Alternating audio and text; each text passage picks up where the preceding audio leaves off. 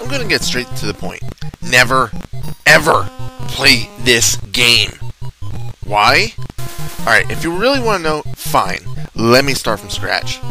I decided to do a random game that I've never played before, so I went through my list of games, and this one caught my eye for no particular reason. Shrugging, I loaded it up, and my god, what a mistake that was. Right from the opening screen and the music, I knew this was going to be a very, very bad idea. First off, the game was a combined effort of Data East and Electronic Arts. What? EA back in 1990? Yeah, it's true. They've been around for a while. I remember having an old Tandy computer with a racing game made by them. In any case, it's probably not one of EA's better products. Also, although the game was made in 1990, it sure as hell doesn't look like it. The graphics are crude and badly drawn, with a primitive look to them. I get it. The game is supposed to be about Caveman Olympics, and are drawn in a primitive look. But Joe and Mac was a Caveman game, and that managed to create a crude atmosphere with much, much better graphics. Sure, Joe and Mac was made a year later, but by the same company, and 1 year shouldn't make that much of a difference. Before I get ahead of myself, here's the game's premise. You have a bunch of cavemen, and one cavewoman, that decide to take the basics of survival and make them into a contest to see who can win. As I said earlier, it's basically Caveman Olympics, back before the original Athens games. It could be a good idea, but it's horribly executed. There's 6 events to choose from, and you can either do them individually or in a practice run, or do them all in a single run gauntlet. However, unless you have a few friends willing to play this piece of shit with you, don't bother. You may be asking why. Well, each event will give you a score based on your performance. And then after that event, you'll see the scoreboard. But there's no opposition. If you're playing by yourself, you'll see the character you chose to play as, and that's it. And when you've completed all 6 events, you'll see the scoreboard one final time, and then it'll cut to the menu. No trophy presentation, no nothing. The first time I played the game, I had no idea what the controls were. Basically, each event has its own controls. Some are easy to figure out, others not so much. I failed so much on the first attempts that I had to look up the instruction manual. Thankfully, it sorts things out by each event. Unfortunately, each event has an overly complex and different controls. For the most part though, it's all hopeless button mashing. Let me break out each event in detail. First off, you can choose from 6 people.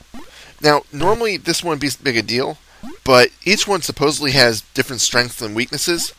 One of them is good in all events though, and one of them fails at every event. I only used the one that was good in every event. I'm sure it probably doesn't make a hell of a difference though. The first event is a saber race. You basically smash the A button constantly to try to get ahead of the tiger following you. If you make contact with your opponent, you're supposed to press any direction to get them away from you. B jumps over obstacles, but it's not really useful because the controls are so stiff that you need to be absolutely flawless with the timing. I was never able to finish this, or really even get far, so I'm not sure how long it lasts. If the tiger catches up to you, you're eat it and move on to the next event. Yep. If you die, you just get regurgitated and come back to life again. Next up is the mate toss, which is probably the most functional game out of all of them. You just aim to throw your partner as far as possible, similar to the discus throw. First, you rotate the control pad counterclockwise, starting out slowly, then increasing your speed as the meter grows. When you get to the maximum speed, hold down A to choose your angle. If you hold it too long though, it will reset to the lowest angle. Maximum angle is about 45 degrees, which is what you're aiming at. When you release A, the partner is thrown. If you don't throw her far, she'll be confused. If you do throw her, she's gonna cheer and be happy? What the hell? Why is she happy that you throw her 900 foot?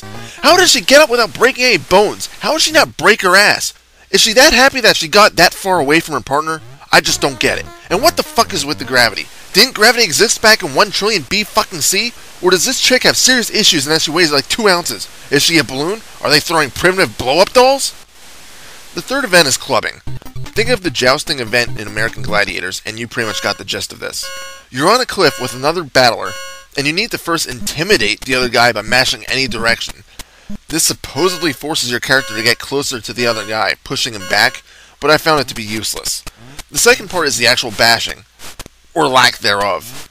Much like several other failed fighting games, the hit detection is just fucking awful, and the enemy AI is just sucks! As in, it will constantly hit you, not giving you a chance to get any power attacks. I found the best way is just to get up to him quickly and start swiping at his legs. Do it enough and they'll move backwards. Keep repeating this until the enemy gets forced off of the cliff. I must admit they attempt to give props to Wile E. Coyote and the whole wave to the screen and fall. It's just enough for a chuckle, but then you remember you're playing this really shitty game. Repeat this a few times for this event and you'll win. Congrats. Firestart is the 4th event, and it's probably the most frantic. It's literally a race to start a fire. Woohoo.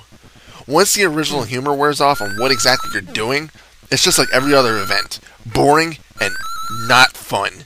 Smash A about 1,000,000 times to rub the sticks together until your meter is in the red. Then start pressing down a few times to blow in the sparks. Once the Kingling starts smoking, press up to inhale and down to exhale, lighting the fire. Do it too quickly and you'll hyperventilate though, or so the manual states. You can also press B to smack the other player over the head with one of the sticks, which is pretty advantageous early on. The Dino Race comes after that, and it's literally just racing a dino over obstacles. The controls are similar to the Saber Race, except if you press right, you'll smack your dino over the head. This can have one of two outcomes. Either it'll race forward quickly, automatically jumping over the obstacles, or it'll get a concussion and move backwards. That's it for that one. Dino Vault comes last, and you'll be thankful it's the last event. First off, you get to choose what height you want to go to. This occurs by having the guy on the dinosaur feeding meat to the dino, making its neck grow bigger? The fuck? You then get to pole vault over it by running at it. By what else? A. Start mashing. Once you get near the cliff, you press and hold B to vault, and then release B to let go of the pole. Undershoot and you fall off the cliff. Hit the dino and you're eaten. Again. You do this 3 rounds, and the best score counts. That's all of the events. If you play them all, they can be done in about 10 minutes. That's an awful waste of 10 fucking minutes.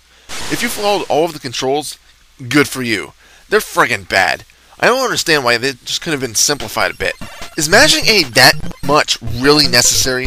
Why can't you just press a direction to move and A to jump like every normal game? Or if they insist on using A for everything, why can't I hold the damn button down? And if you don't have the manual, fuck playing the game. The controls aren't obvious enough. In the first attempt at Dino Race, I had no idea how to move. You can move the dino back by holding left, so why wouldn't right be the logical choice for moving forward? I finally figured out I had to mash A to move. Same thing with the fire starting event. The controls just aren't obvious. Finally, the graphics. I already touched on the basics, but even the animations are sloppy. They're choppy, they're not enticing to look at. This game is just plain dull. Everything about this game is bad. Just stay away from it. If you play it and you spontaneously combust because your brain can't take the shittiness, don't have your family come crying to me because I warned you. Play something better than this. Hell, go play Home Alone over this one. Final score? 0 out of 10. You know, I was asked if I was ever going to give a game a 0. I said probably not. Well, I guess I was wrong. This game doesn't even deserve a 1. This game deserves to be pitched into the depths of hell, never to return again. Thank God that review's over. Just don't play this game. Once again, this is Reaper. Happy fragging.